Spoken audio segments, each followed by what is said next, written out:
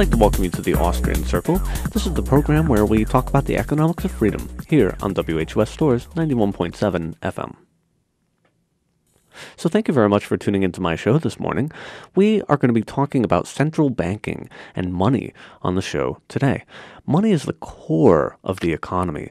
There are no trades that really go on without money being involved. There's some small barter going on here and there. Maybe if I have some eggs, I bring it over to somebody's house and they give me a meal or something like that. But in terms of the real economic exchange that's happening in the world today, 1/2 of almost every single exchange is money.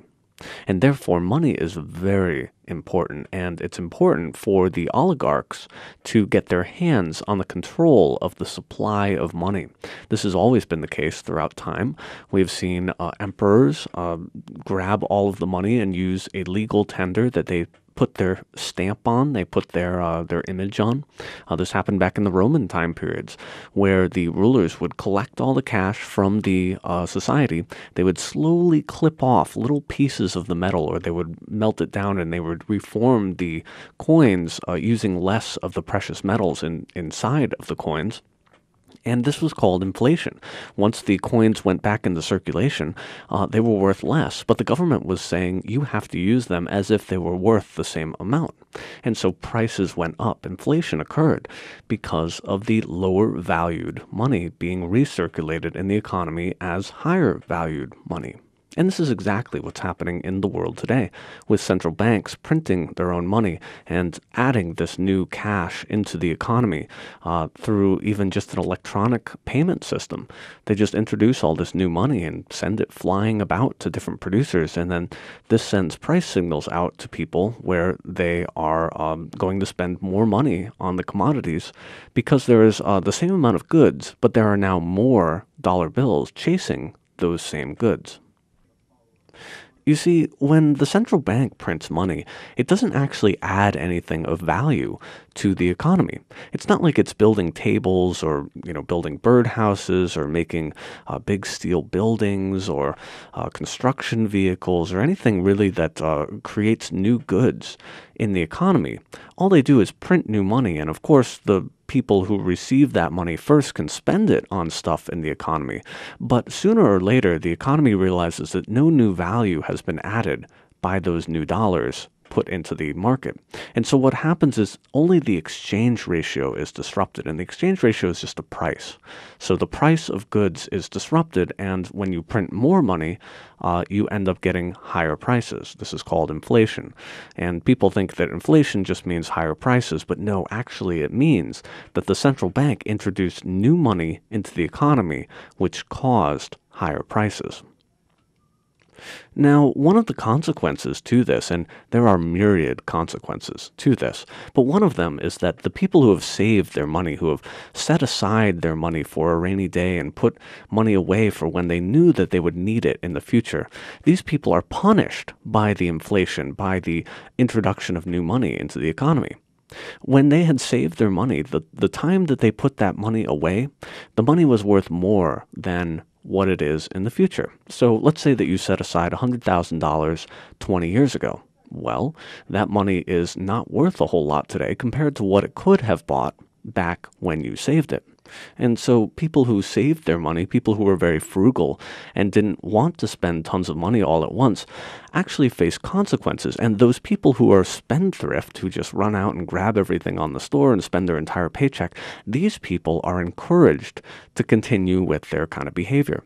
So the idea behind capitalism is that you save your money, you put it aside, and you wait until you have some capital saved up, and then you invest it into the economy by building capital goods, by building things that help us to produce rather than, consume stuff in the moment.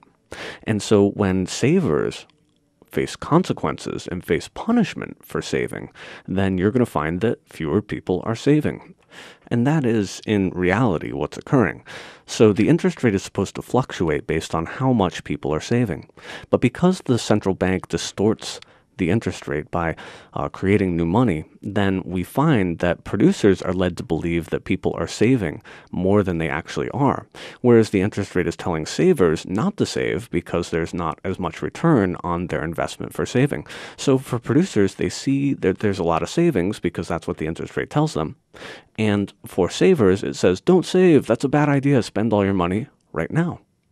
And so what happens is we get a breakdown in the communication between producers and consumers.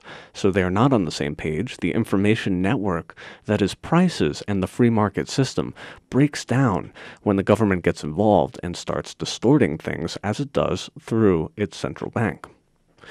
So let's talk a little bit about savings. Sean Rittenor wrote an article on the Mises Daily saying, "Why is the Fed punishing my parents?"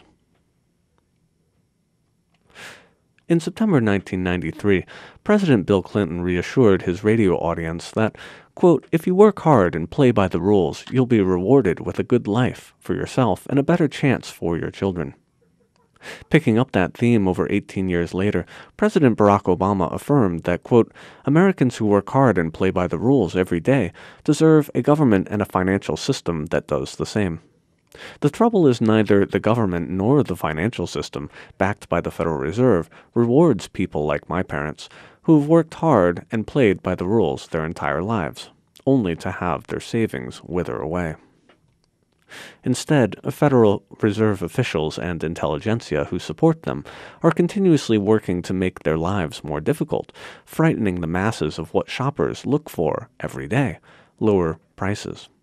Price deflation, the cry, is disastrous for the economy.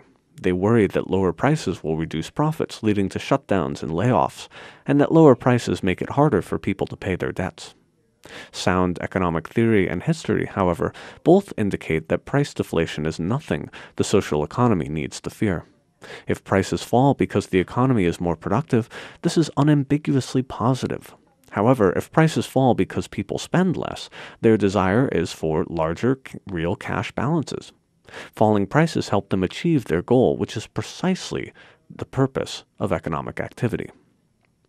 Lower prices and wage rates can make it harder to pay fixed debt. This, however, serves as an excellent incentive to stay out of debt in the first place, as my parents have done as a result of significant sacrifice. Before creating even more money out of thin air to ward off lower overall prices, we should at least consider some of the ethical issues involved. Many men from my father's generation are not unlike John Adams, who wrote to his wife that he, quote, "must study politics and war, that our sons may have liberty to study mathematics and philosophy." My father embarked for 20 years of hard labor in a meat packing plant providing for his family until he lost his job due to his union pricing him and his fellow workers out of a job. When his plant closed in the mid-1980s, he embarked on a second successful career with my mother, operating their own barbecue business for another 20-plus years. I saw firsthand the challenges they faced trying to keep quality up and costs down while producing top-drawer barbecue, meat, and sandwiches for a demand that was always uncertain. I saw the stress on my mother's face one week in the early days when they netted a mere $15 before taxes. My father indeed studied meat packing and barbecue, in part so I could go to college and become an economist and college professor. Additionally, Mom and Dad had the foresight and character to make the sacrifices necessary to stay out of debt. Indeed, they are Paul Krugman's worst nightmare, a family determined not to live beyond their means. Now retired, like many in their generation, they are enjoying life the best they can on an almost fixed income. Because they have no debt, they have been able to live without tremendous economic hardship thus far. The Federal Reserve's inflationism, however, increasingly makes life for them more difficult, as steady price inflation daily chips away at their livelihood. Since 2009, for example, the Consumer Price Index has increased over 9%. This masks, however, significantly larger price increases for important necessities. Prices of dairy products are up almost 17% since 2009.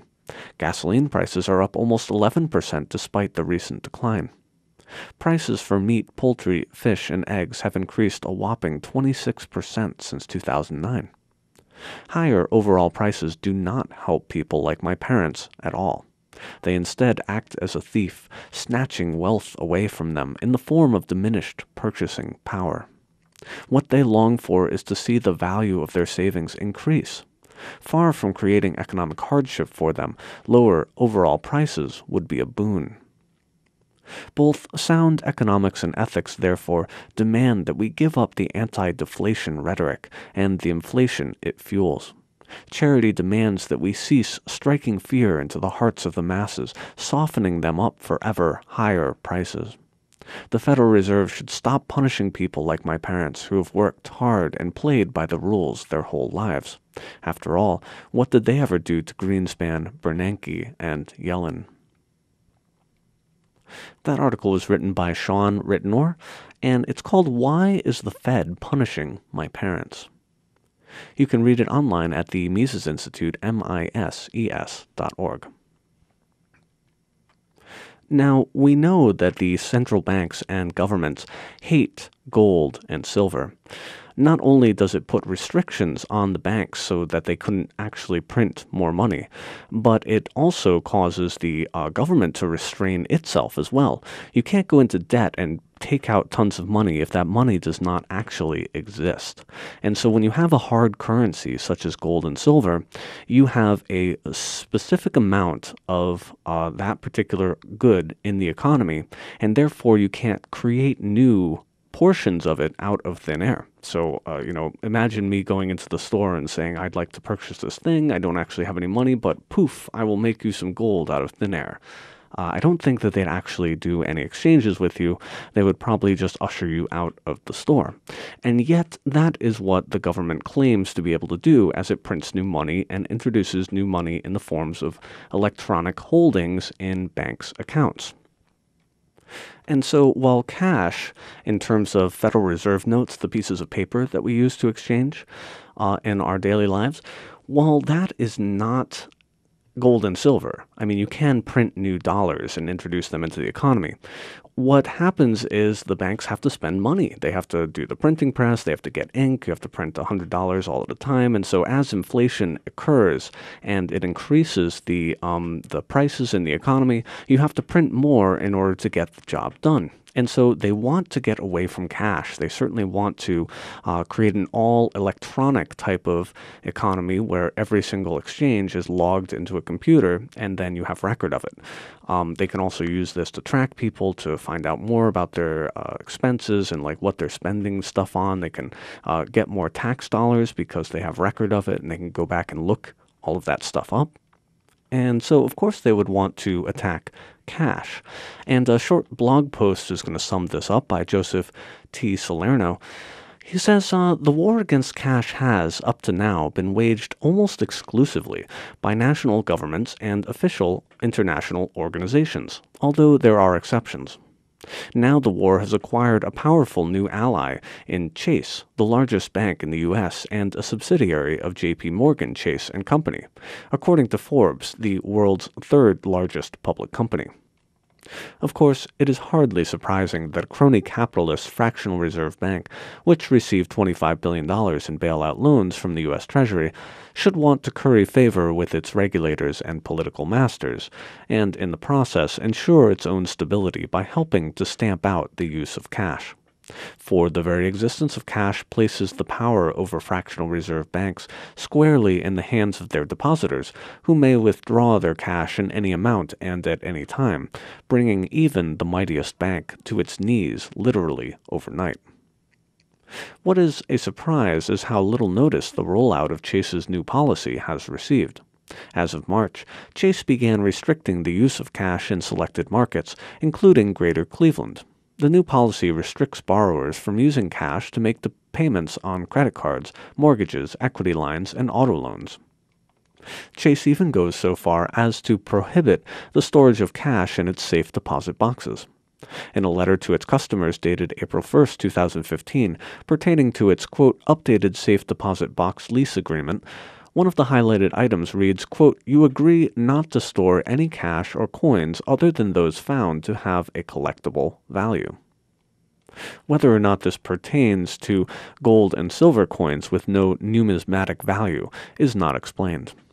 As one observer commented, quote, "This policy is unusual, but since Chase is the nation's largest bank, I wouldn't be surprised if we start seeing more of this in this era of sensitivity about funding terrorists and other illegal causes." You can bet on it. That article was by Joseph T. Salerno talking about the war on cash. So, what are some of the solutions that we could put in place to relieve the problems caused by central banking? I think that part of the answer to this question lies in the definition of central banks themselves.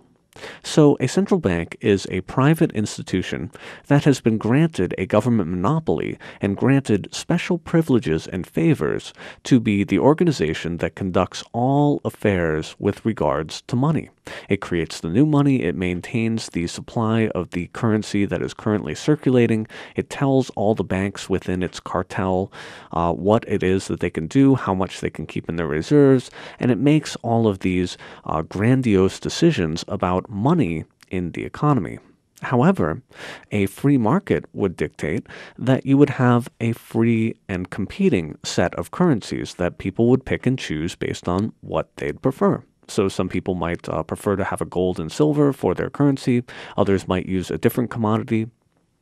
Some people might have banks that issue notes that maybe their part of their reserve would still be there. Maybe they wouldn't have the entirety of the gold and silver there, but they would still issue notes. But so long as you have competition and you have different banks offering different solutions, then you don't get this top-down central bank, we control all of the money. So we just have a free market. We have money that is offered, that you can purchase, that you can buy, that you can sell with, and there are no restrictions on new companies entering into the market and providing the service of minting money.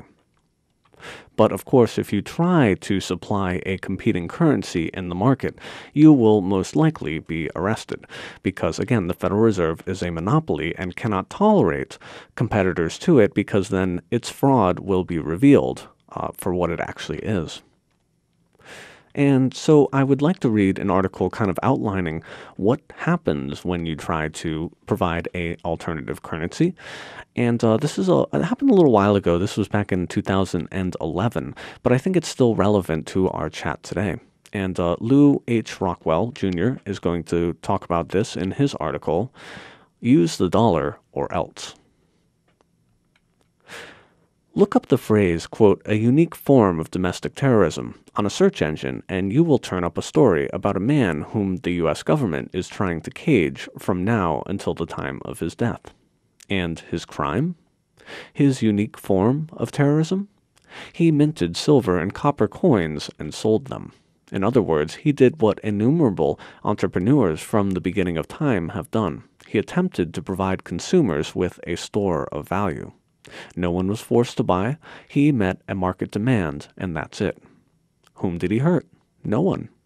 Unlike illegal drugs, which the government bans on grounds that it doesn't want us to hurt ourselves, these silver coins did not endanger their users. They only gave people an option on what to do with their money. Did the proprietor attempt to claim that these were legal tender for monetary exchange? No, he sold them for what they are. Could people use them for money? Yes, but people can use anything for money. Shoes, shells, flash drives, or books. Whether something is money or not depends on the intentions behind the exchange. Do you acquire something to consume it? Then it is not money. Do you acquire something in order to trade it for something else? In that case, it takes on money-like properties. It is wholly understandable that people have doubts about the future of the paper dollar. Many people are seeking alternatives in their own financial interest. What this proprietor did was provide something that turned out to be a possible alternative to the dollar. And for that, and that alone, he is being hounded and destroyed. His name is Bernard von Nothaus, and he is 67 years old.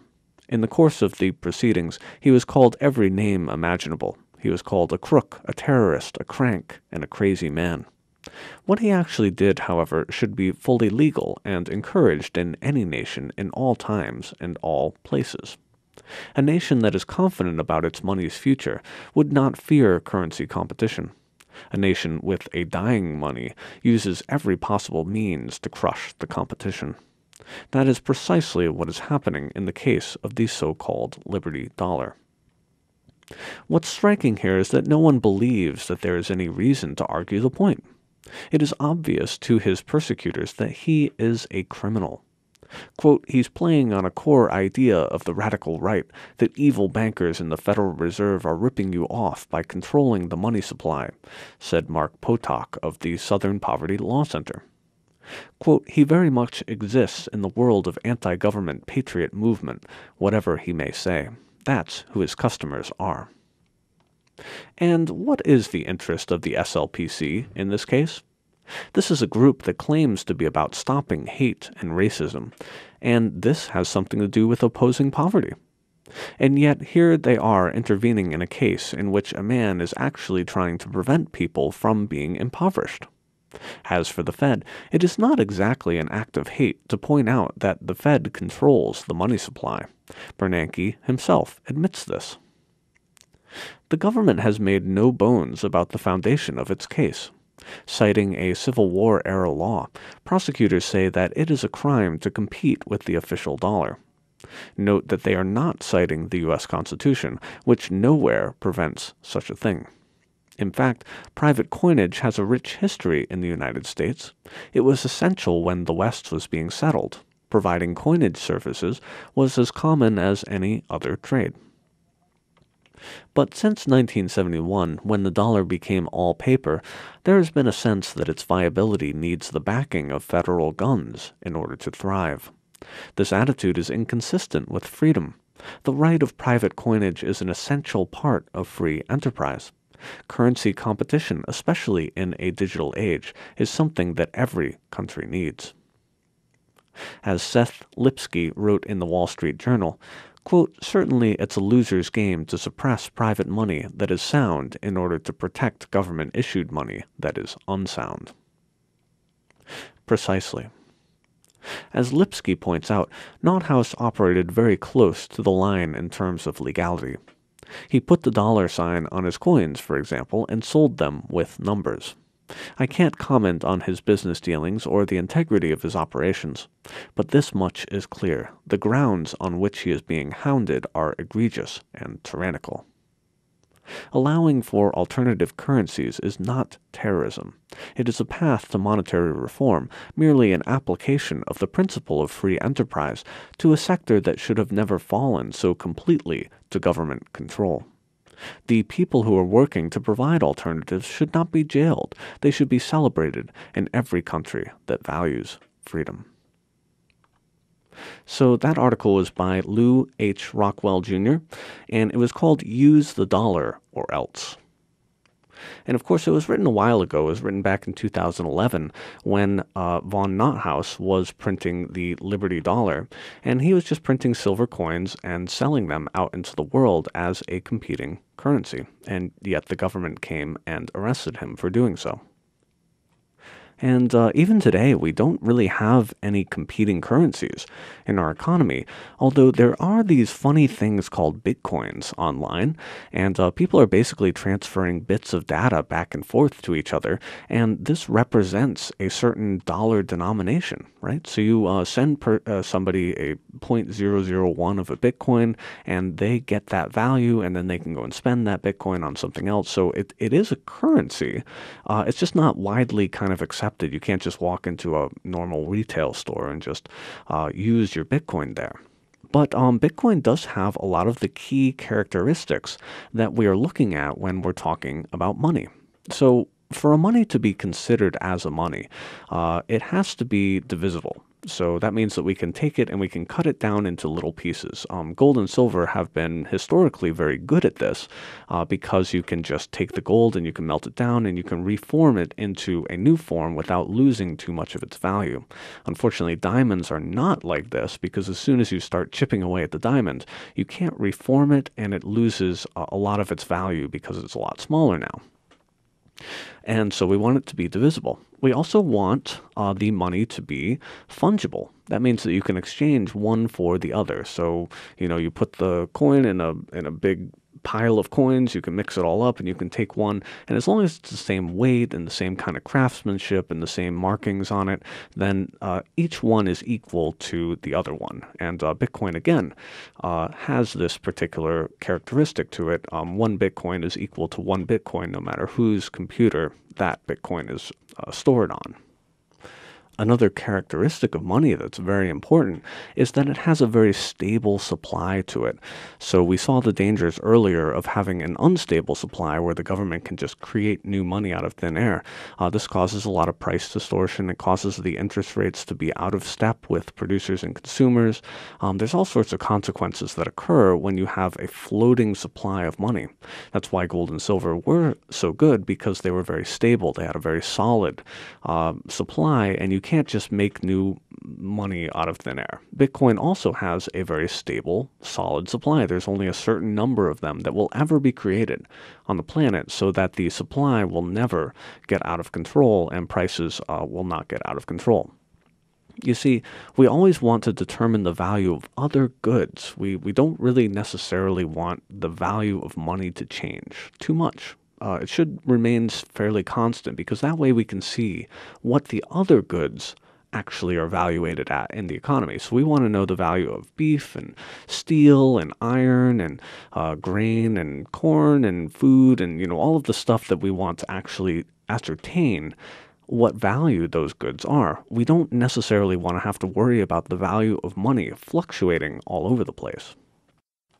And there are, of course, quite a few other characteristics that we look for in a money. One is portability. One is a high value for the amount of weight that you have to bring over to the person that you're buying stuff from. There's a lot of different characteristics that we look for, but this would all be taken into consideration in a competing currency market. People would look at all the different characteristics of all the different monies that they would be able to choose from, and then they would choose the one that was best suited for them. And so in that way, may the best money win. All we say is that if the government money is so good, then why don't we just have competition in the money markets, and then it would win out because it's the best one, right? But because they make it illegal to introduce alternative currencies into the market, we never will know whether or not it's a good money or a bad money. And in fact, it's actually probably going to be the case that it's a bad money because you wouldn't have to protect it if it was a good money. So I hope that you enjoyed this show. This has been an episode of the Austrian Circle, and we'll be back next week for another episode. Have a great week. Take care.